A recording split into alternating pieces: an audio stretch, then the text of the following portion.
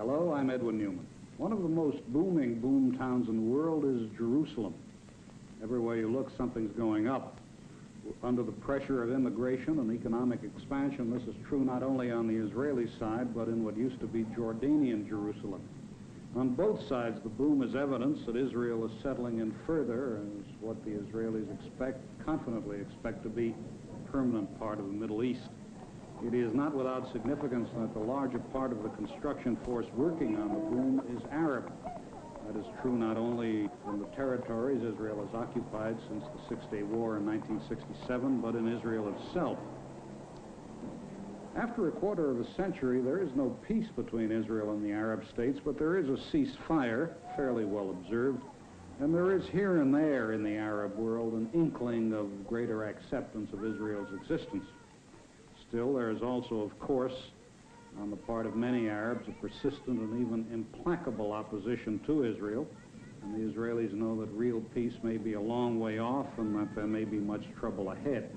They would be foolish to think anything else. But this is a fairly stable and hopeful time for them, and anyone who has made periodic visits to Israel notices that at once.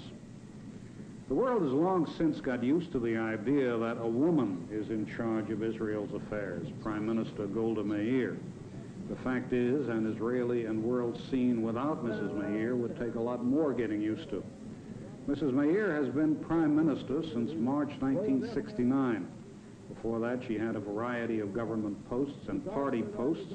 She was, among other things, Minister in Moscow and Foreign Minister. And it is Prime Minister Golda Meir who will be speaking freely today. Mrs. Meir, I wonder whether we might begin by speaking of Arab groups of the kind that hijack airplanes and killed Israeli athletes in Munich. They talk a great deal about the Palestinian homeland and how they've been deprived of it. Is there any legitimacy in talk about an Arab-Palestinian homeland? No, I think not, at any rate. If the homeland that is referred to is supposed to be Israel, I think it would be worthwhile just to take a minute, go back a little bit in history. For instance, before the First World War, there were no independent Arab countries. This area, that is Israel today, and as a matter of fact, up to the Jordan, was considered the southern part of Syria. When, after the war, Great Britain got the mandate over Palestine, Palestine was then between the entire area, between the Mediterranean and the Iraqian border. All of that was Palestine. There was one High Commissioner and considered one country. The first partitioning of Palestine took place in 1922, when after the war, Great Britain saw fit to parcel out this area of the Middle East and give part of it to every one of the sheikhs who were helpful in the war. They had to do something also for Abdullah. So they partitioned Palestine, made the western part of the Jordan River Palestine. The eastern part was called Transjordan. The second time Palestine was partitioned was in 47, of course. Now, but until 22, all of that was one country, it was one Palestine. Of course, in Transjordan, or what is Jordan today, there are Bedouins, there are others, but you will not find one single country in this area, an Arab country, that hasn't various groups of Arab people. So to say that there is a Palestinian people as apart from those that are in Jordan especially, This is not true to fact and not true to history. Now,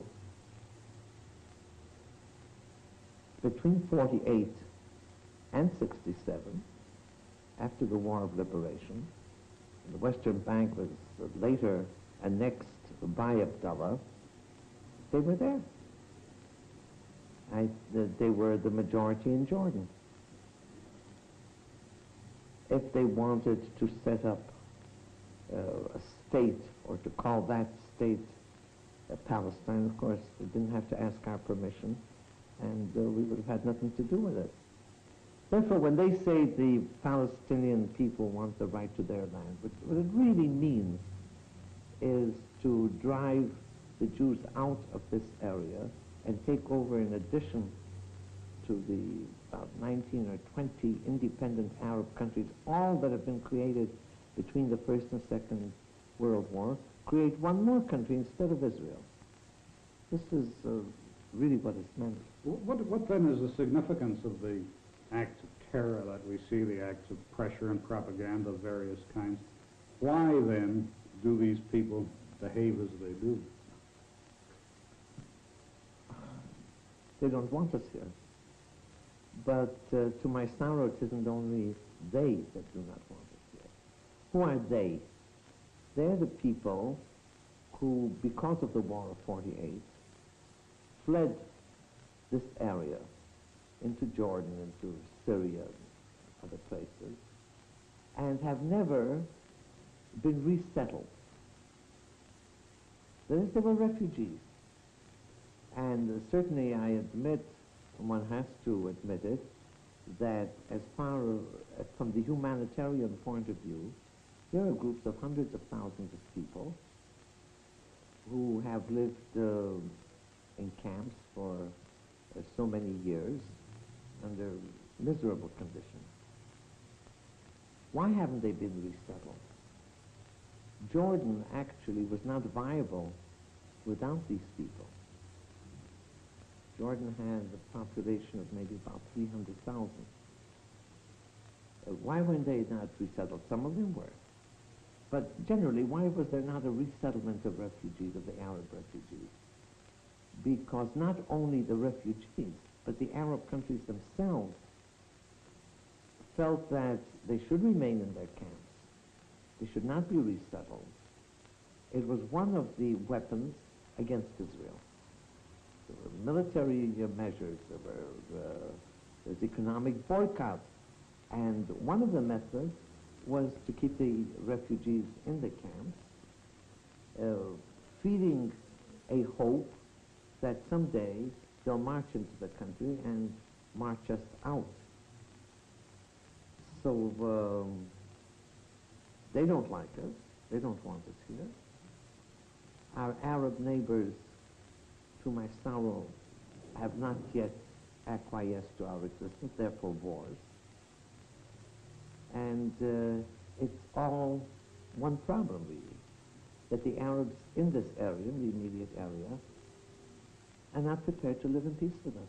Mrs. Meir, it appears from what you say that you accept that Palestinians, or whatever you want to call them, refugees, have been made victims, one way or another, that they have a legitimate grievance. What can be done to meet their grievance, then? They have become victims through the fact that after the United Nations in 47 decided on the partitioning of Palestine, mind you, west of the Jordan River, into a Jewish state and an Arab state, we accepted, and the Arab countries did not. And there was war. Can't imagine that there ever was a war without refugees. The difference is, in this case, that the Arab people who fled the area that became Israel afterwards were actually among their own people. For instance, we Jews are a classic nation of refugees. But when we were refugees, we were among strangers with a different people who had a different religion, who spoke a different language, a different culture, entirely different. These people are among their own people. It's the same language, the same religion, the same way of life. The fact that a line was drawn didn't make them any different. And but that they suffered, I accept. The question is, was that necessary? Because during that period, during these years, Israel has absorbed from the Arab countries a much larger number of Jews than the number of Arabs that left this area. Nobody speaks of Iraqi Jewish refugees in Israel, or Syrian Jewish refugees, or Moroccan Jewish refugees. Hundreds and hundreds of thousands of them. And anybody that knows the situation will agree that there was a greater clash between European Jews that came here, or Israeli Jews who have been here for centuries, generations, and Jews that came from Yemen, or Jews that came from, let's say, the Atlas Hills in Morocco. The only thing that really made us one was religion. We're Jews. We're one, the same nation, but no common language, and sometimes centuries apart in culture, and yet we absorb them, and we're one people. Is there anything, Mrs. Prime Minister, that Israel can do to remove this center of infection, really, a source of infection for the whole Middle East? These Arab refugees, these unsatisfied, unhappy people, unsettled, really. Because going around, as I've been doing the last few days, one still sees refugee camps that go back to 1948. That's right. Is there anything that Israel can do? We have said immediately after the War of Liberation in 48, 49, that we are prepared to pay compensation for anything that these people have left behind, whether it's land, whether it's orange groves, whether it's houses, anything. We have allowed tens of thousands of them to come back because families were separated during the fighting, and if part of the families remained here, and if they, no problem of security, we allow them to come back. Now, the United Nations had a committee to investigate what these people left behind, and we cooperated with them. It comes up large sums of money. Now, if there had been peace, this money, the aid from international aid and from various governments, there's no doubt this thing would have been forgotten. And they would have been resettled in agriculture or in industry or in any other way. Instead, the United Nations during these years poured hundreds of millions of dollars into miserable camps. We found the camps now, for instance, in the Gaza Strip. It's unheard of that people should be kept in conditions of that kind. But it was done with this idea, the worse the better. These people must be miserable. They must live in conditions of that kind. They must not resettle and have a home of their own or so on, so that they will be an instrument against Israel. What about the terrorism, Mrs. Meir? Israel takes a very firm line against terrorists, against hijackers, whereas other countries do not. What is the, even when the lives of others are involved, you say, don't give in to hijackers. What is your reasoning there, since innocent lives are at stake?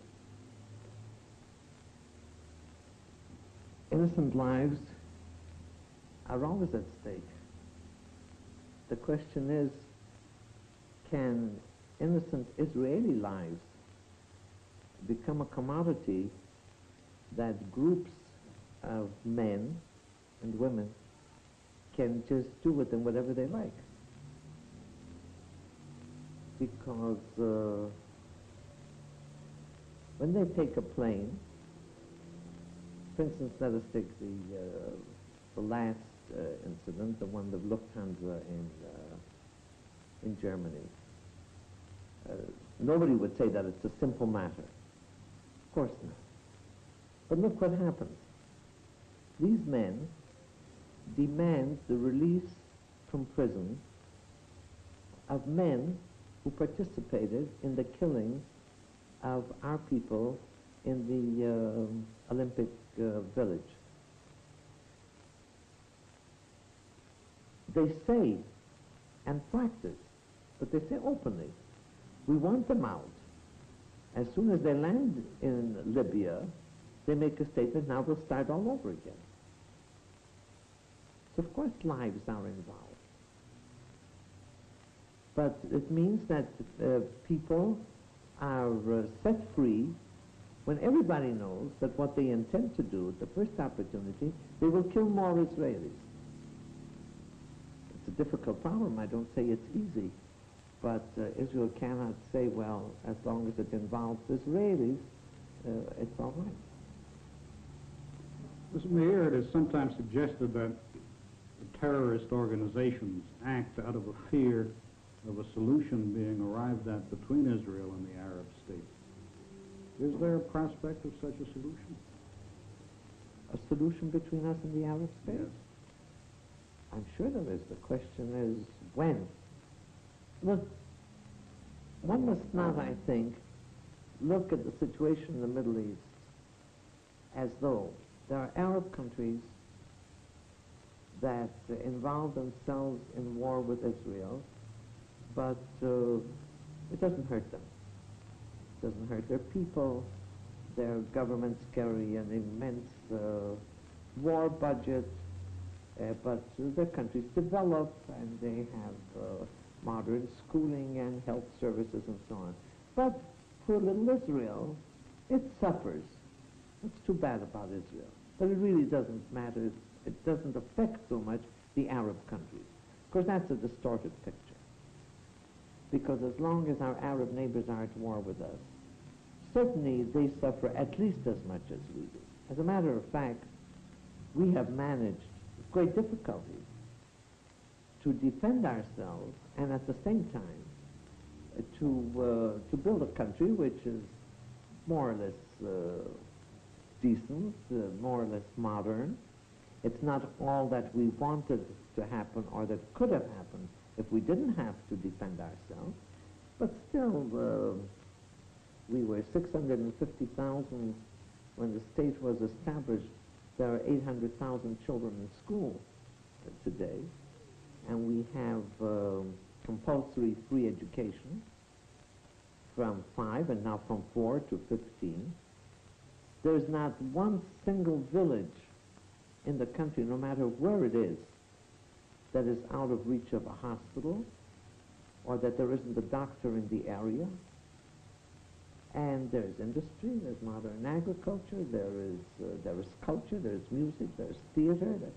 I mean, I say it isn't all that we want. We could have done much more. When in a country like this, we have a community of close to 50,000 young men and young women in institutions of higher learning. All this without practically one single month, I could say almost, without one single day of peace. Now, this isn't exactly what happened on the other side. So, war in this area is something that is hurtful to Israel and to the others. Peace, if it comes and when it comes, is a very important situation for Israel. We're not ashamed to say that we want peace, but also for the other countries. So anybody that is interested in this area must not fall into a way of thinking, well, There ought to be peace because Israel needs peace. The entire area needs peace. And the tens of millions of people in our neighboring Arab states, they are the main sufferers. Are you suggesting then that it is because they are suffering, and it is because these countries are less well off than Israel is in the particulars you've cited, that there is some hope of peace, that will create the pressure for peace in Arab countries?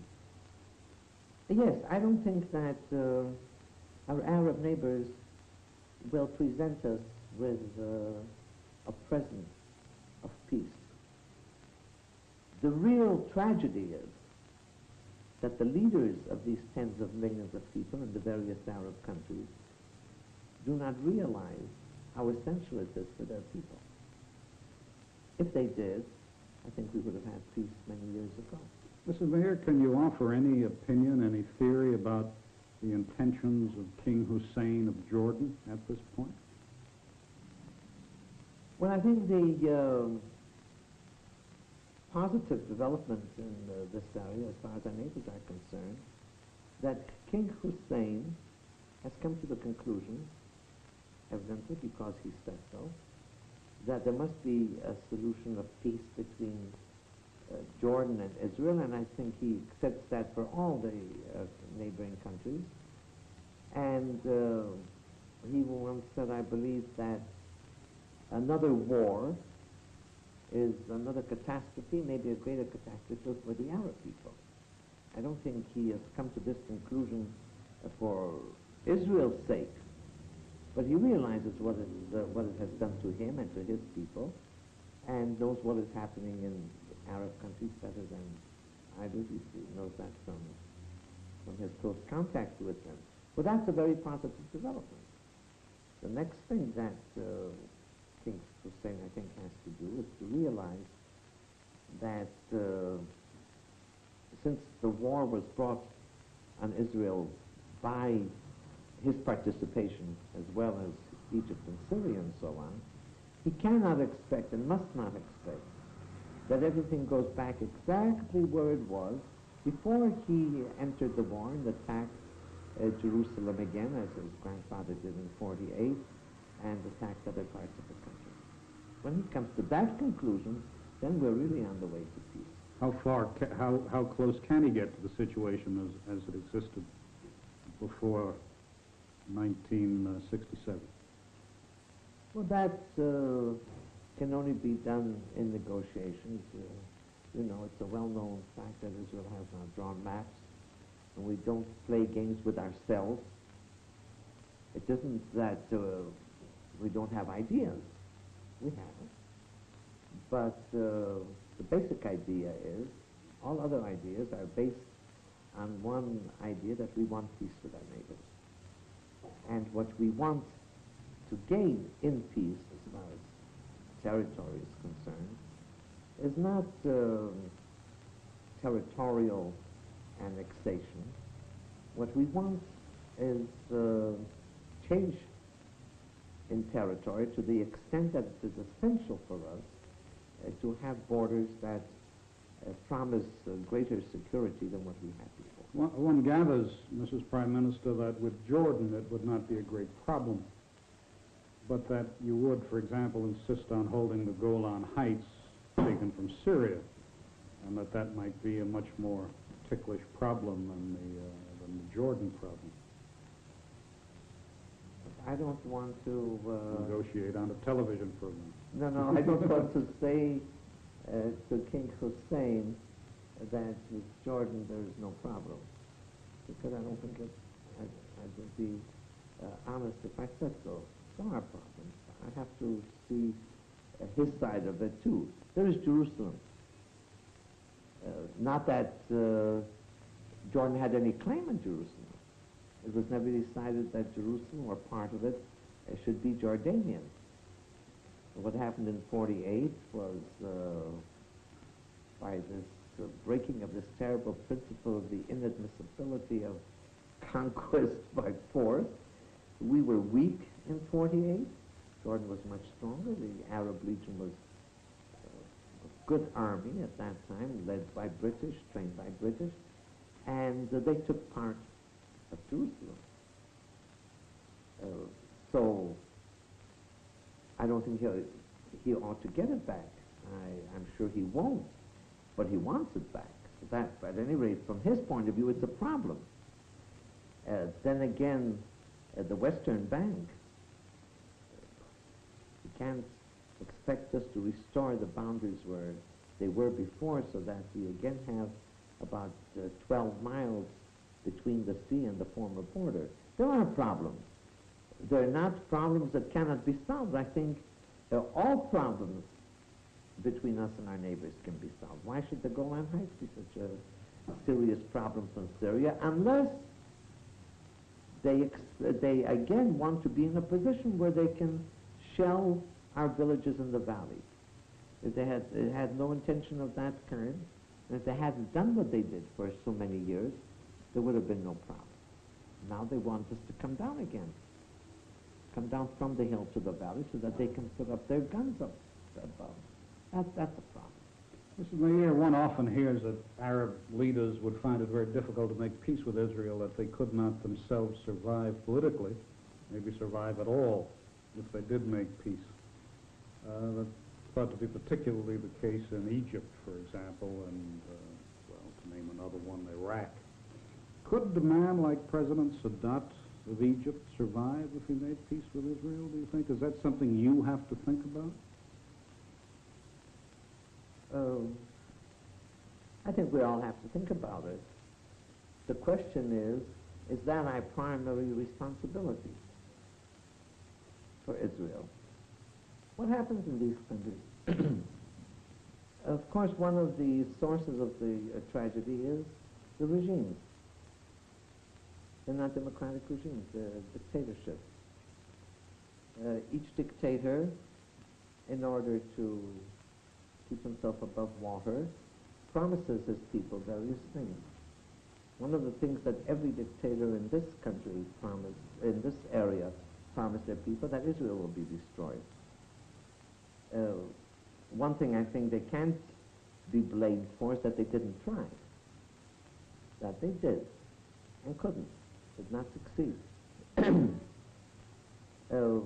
Maybe it's too much to expect from a dictator that he goes back to his people, has the courage to tell them, well, I've tried, you know I've tried, but we can't do it. And since you people are paying the price for it, because of illiteracy and because of poverty and because of hunger and so on, we have to give it up. Live at peace with Israel and build ourselves. Now, if you go on promising people that next month it's going to happen, I objectively understand that it's difficult for him to do it. And maybe he's risking his being in power, maybe even his life. But I'm sorry, I don't know how we can help him. Mr. Meir, the Russians withdrew from Egypt at the demand of Egypt. Did that fact make a settlement or make the prospect of peace, did it improve the prospect of peace in the Middle East? Very many people thought so. We hoped so. But actually, if you analyze the situation, we have never said that the Russians are driving Egypt to war against us.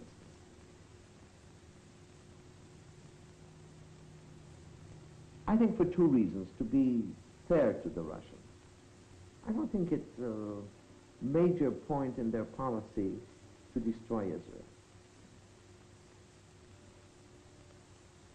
What they wanted to do is to buy themselves, or to buy their entrance into the Middle East on the basis of feeding Nasser or any other Arab leader what he wants most. And in 1955, they found that what Nasser wants most is not tractors and not modern industrial plants and schools and so on. What he wants most is the tanks and planes in order to destroy Israel. But they were prepared to give it to them. to give it to him, and kept on giving it to him all the time. Now, when they left, we thought, well, if Sadat became disappointed with the Russians, on what ground? That Russia was not giving him enough material with which to destroy us. Maybe he'll make up his mind that, all right, he's lost this friend too. He doesn't believe the Americans will help him destroy Israel. Maybe then he should turn around and make peace with us. But that hasn't happened. You see, in all this, there's one more point that has to be taken into consideration. It's not only because we're committed to democracy and can't envisage a different regime. But look, whether it's Israel, whether it's the United States, any other democratic country, a government takes a decision which it is convinced of is good for the people.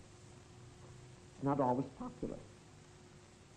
It goes to its parliament, presents its, or whether the president says, doesn't make any difference, but there's a body democratically elected that has to deal with it. But let us take our form of government, British form of government. Suppose a government decides something, and we go to the parliament. What can happen? We lose the majority in parliament. So what? So there are new elections. When there are new elections, either we are re-elected or another party gets into government. The state remains. If we lose, we'll think it's too bad. The others can't do as well as we do. The other party will think they'll do better, but nobody is killed. There is no taking over by force. Nothing happens. Saddam or Nasser before him, or Assad in Syria, or the other one in Iraq, they always have to take into account that if they make a decision which is not popular, which is against the education that they gave their people, he'll lose his post. He'll not be president again. How will he not be president? He will not be re-elected?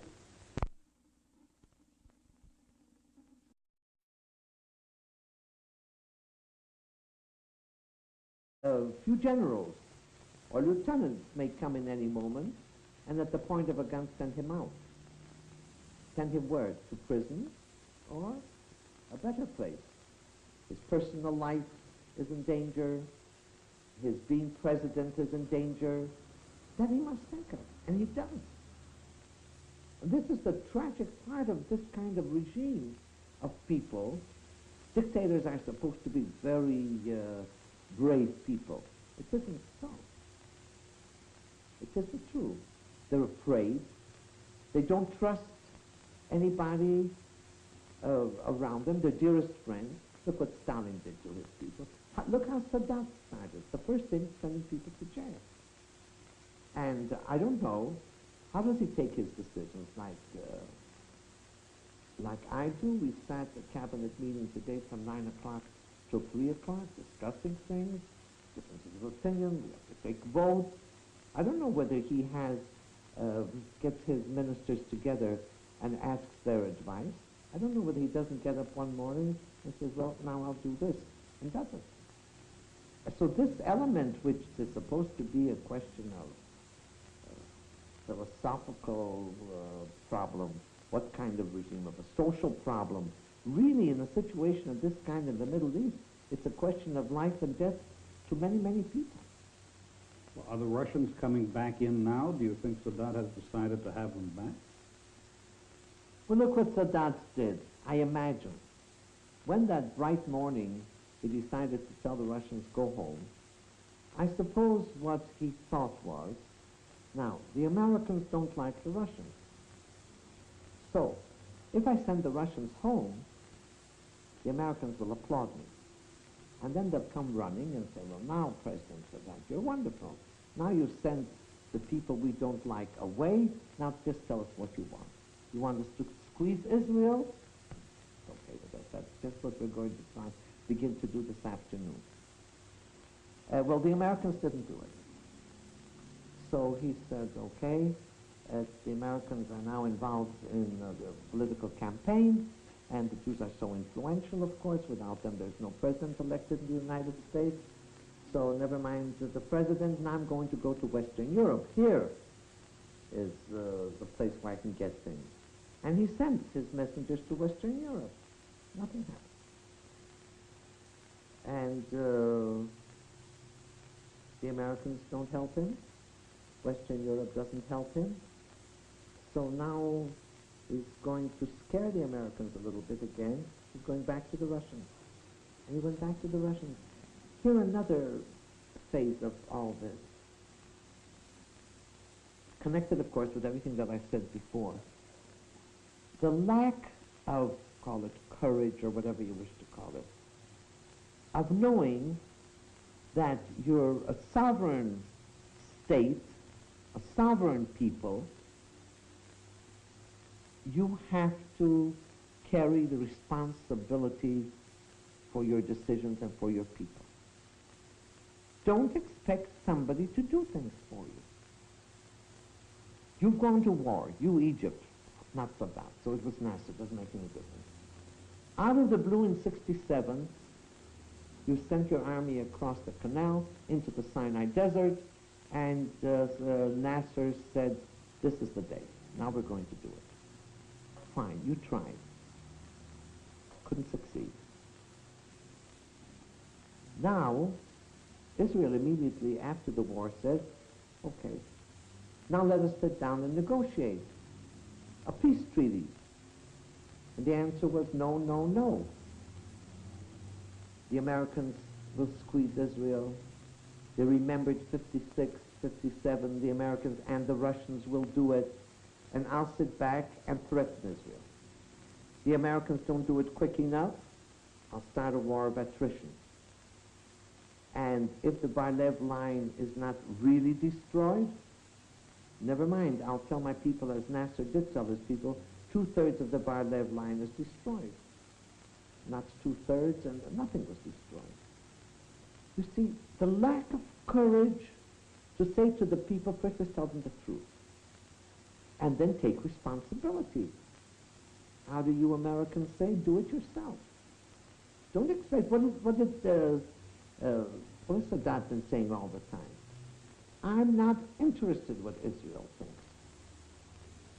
I'm not satisfied when President Nixon will tell me that he will influence Israel. Nixon must squeeze Israel. It doesn't enter his mind that Israel is not squeezable. Mrs. Meir, is it implicit in what you've been saying that the United States and the countries of Western Europe to whom Sadat applied after the Russians left, is it implicit in what you've been saying that they somehow missed the boat and that there was something they could have done? No. No, not at all. First place, with all the failures in international life and international relations and so on, there is a certain basis of justice, of honesty, of decency. And when we say we're prepared to negotiate, and when we say we're even prepared to carry on indirect negotiations, well, what else is expected of us? What should be expected of us? Certainly the United States has adopted an attitude that we can't and should not be squeezed. The United States is prepared to help that the parties should negotiate, and I think European countries did the same. And now when Sadat went back to Russia, I'm not so sure whether he's so happy with what he's getting from his point of view, and I don't know how things will turn out. But first he sent them out, and he goes back to them. And I don't say that this means that, again, in the near future there will be 20,000 Russians in Egypt. But with the material that they sent come, what do you call them, advisors, instructors, Metropolitan, they're coming back in small numbers, I suppose. Mrs. Meir, there are 2 points I'd like to ask you about in connection with the territories Israel occupied after the Six-Day War. One has to do with the establishment of Jewish settlements, Israeli settlements in those areas.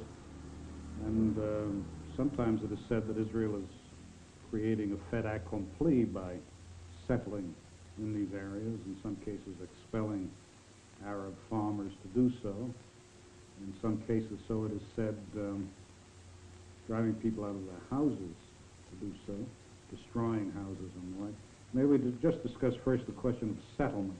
What is it you are trying to do in the occupied territory? Exactly what we're doing. In parts of the occupied territory, we're putting up settlements. That's true. We are not destroying Arab houses to put up settlements. We destroyed Arab houses in the miserable refugee camp in the Gaza Strip to widen the roads, right, also for security, because there were nests of terrorists, but also for the welfare of the people, covering up the sewage open canals that were there, and setting up other houses for them, by the way, putting in electricity and water and so on. Now, I know that people say that because we're putting up settlements now, we're as though making it difficult for Arab neighbors to negotiate with us. But immediately after the war, we didn't have settlements, and we were prepared to negotiate peace immediately after the war. Now, we never denied that we will not go back to the 67 borders. We said we want changes. And certainly these settlements represent changes in the borders. But that doesn't mean that we're not prepared to sit down and negotiate. On the contrary, we want to negotiate. And they're not, it isn't as though we come to a village, we drive the Arabs out, we destroy the houses and put a settlement around. There's nothing farther from the truth than this. It may be that sometimes somebody has to be moved a little bit, not villages, not masses, sometimes an individual house, but then always with compensation and always with rebuilding the house. No, we're not angels, but we're not that bad. Well, on that point, Mr. Meir, I was reading that not merely that houses have been destroyed, which you deny or explain.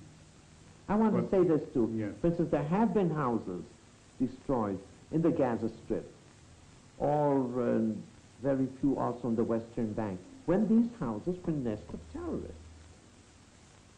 That's true, but it had nothing to do with their settlement.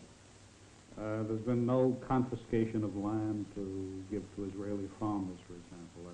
That has been written. It's land that was state land, and if it belonged to individual people, bought and paid for. And if they didn't want to accept the money now, at any rate, it's at their disposal, and we're prepared at any moment to negotiate. Some of the land, I gather, is crown land belonging to the That's kingdom. right. Well, that's what we call state land, crown land. I have also read that there have been some deportations and that there's been some indefinite detention without trial in the occupied areas. Terrorists.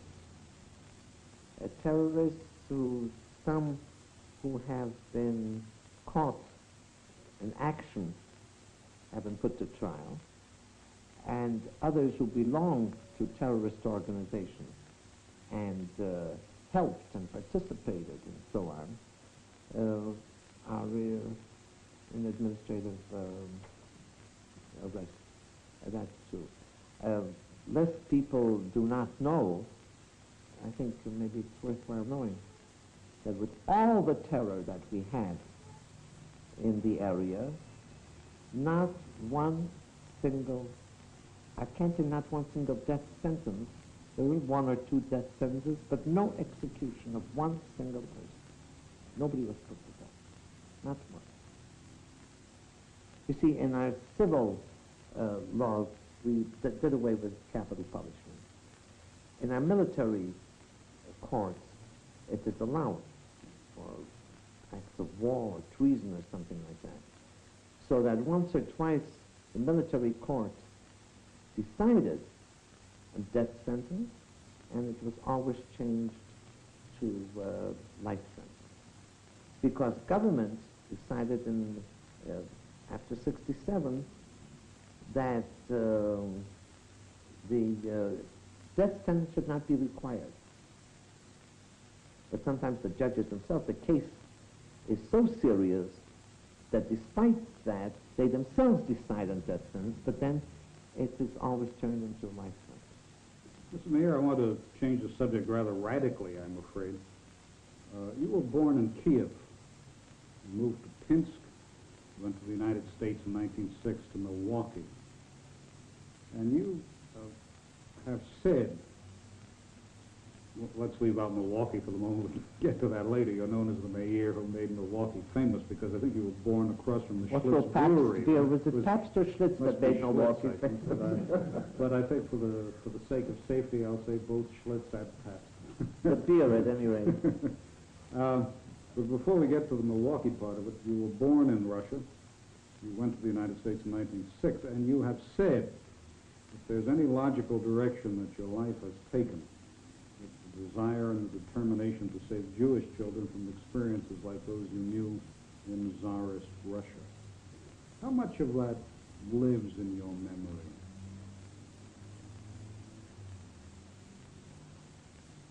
Look, the Jewish people has a very long memory, collectively. And masses of individual Jews have a similar memory.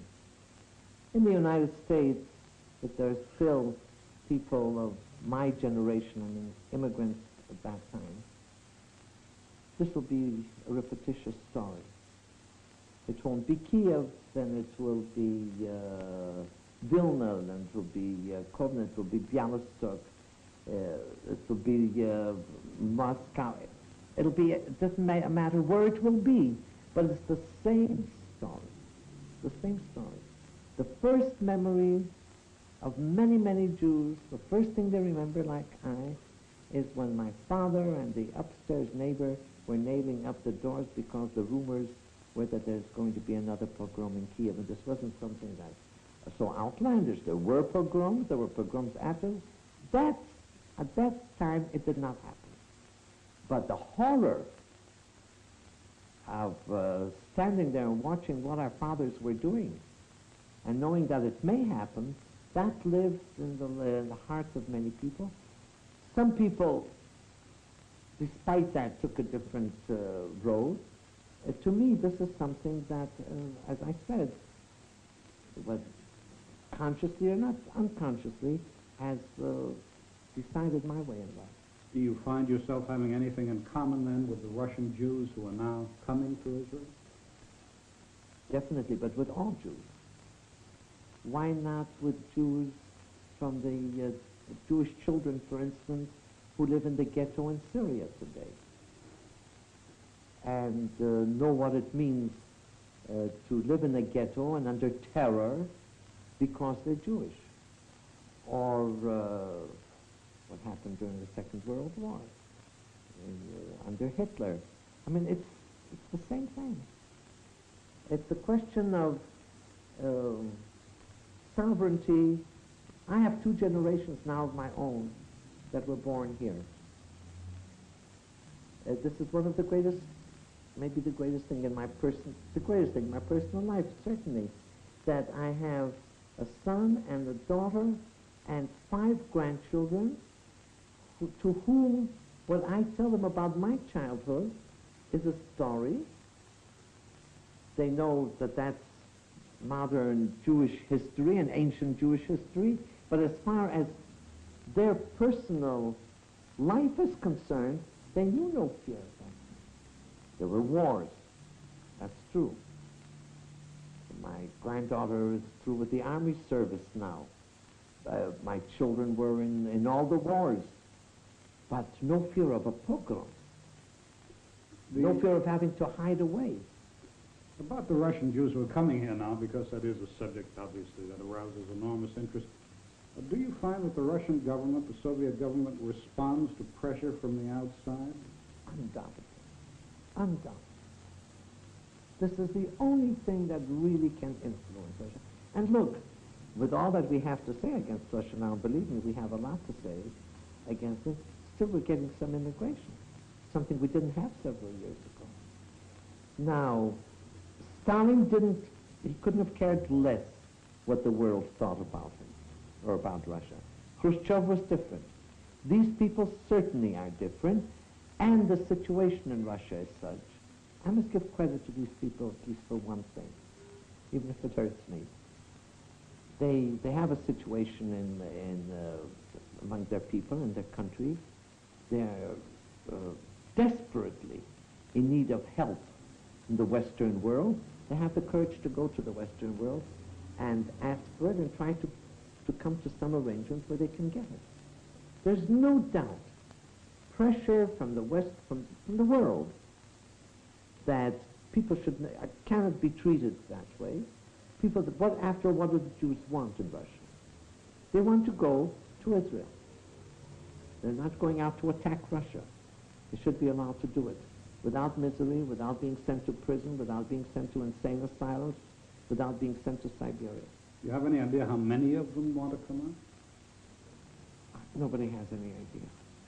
And if sometimes we hear from the Russians say very few Jews want to come out, all the more reason that they really believe that it's only very few Jews to let them go.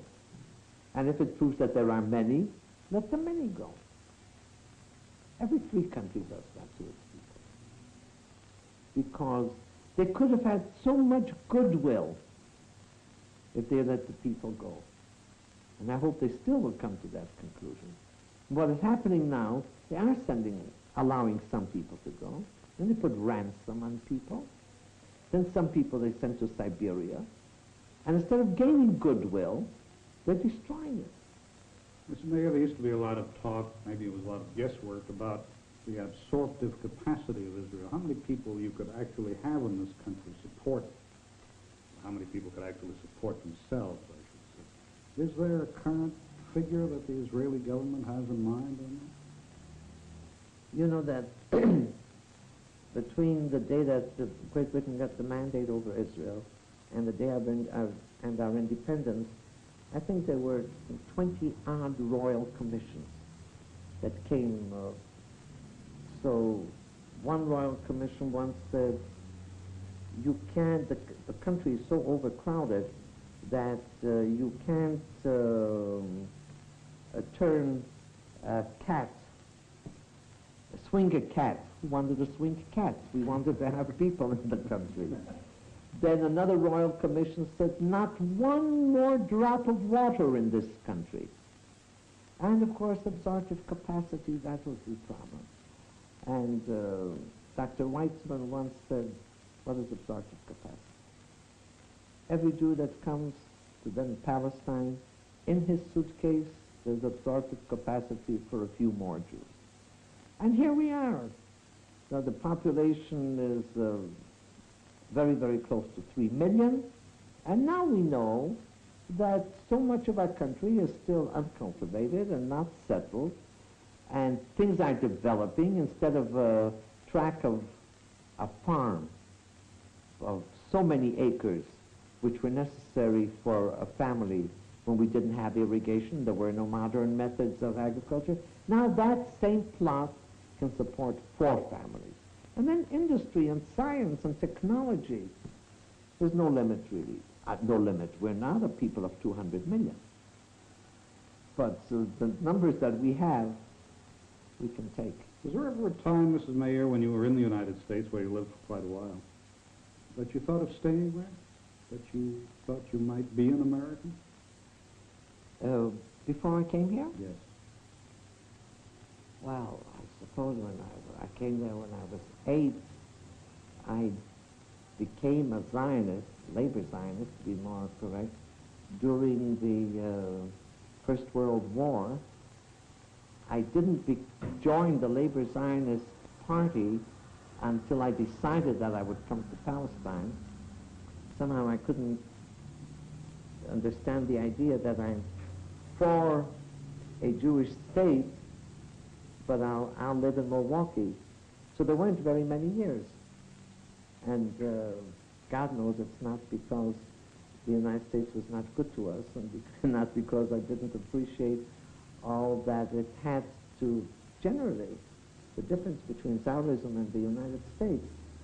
But it's because of the Jewishness in me, and because of this peculiar streak that if you believe something, you should go and try to accomplish it.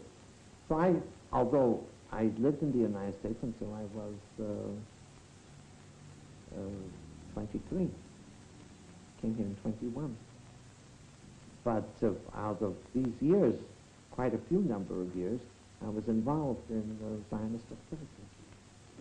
We only have about 2 minutes left, Mrs. Meir, and I do want to ask you a bit more about the past. You arrived in Tel Aviv in July 1921. Was it hot? You became a teacher in a kibbutz, but you also, as I've read, picked almonds, you minded chickens, and you cared for children. You were married by that time, of course. And over the years, so I've read, you have never been to a beauty parlor. You have a very limited wardrobe. You've had very little leisure. Do you regret any of it? Do you? First, I must correct something which is more important than anything else. I was not a teacher in a kibbutz. I took care of poultry. Oh. And I baked bread and washed clothes. I'm a realist. And I suppose if I believed that if I go to a beauty parlor, I would really be beautiful, I suppose I would have done it. But I knew that it won't help. This is it, I have to live with it. I certainly never regretted a thing in my life. I have more joy and satisfaction in my life than I will ever be able to tell of. When a person in his own life sees a revolution of this kind, sees the Jewish people as a people of refugees, and a people that is either killed by some and pitied by the rest. A sovereign people, back in its own land, there are many problems and many troubles and so on, but still acting on its own, not pitied anymore at any rate. What else can a person want? Thank you very much, Mrs. Meir. Thank you. Golda Meir has been speaking freely. Edwin Newman, NBC News.